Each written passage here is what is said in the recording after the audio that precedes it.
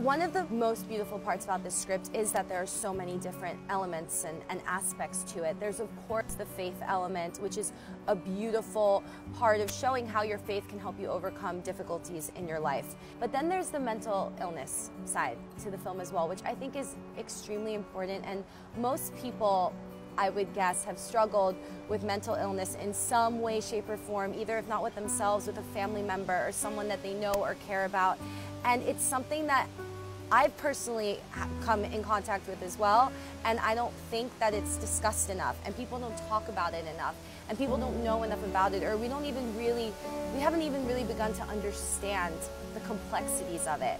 And if this movie can just kind of start to open up that dialogue, I mean, communication, I think, in anything in life is the most important thing, and that's what really stuck with me with this movie and made it so personal for me. And I really want to use my voice as Chloe and also as Nathalia to you know, start a dialogue about mental illness and about different, you know, problems and difficulties in life and how we can get through them together.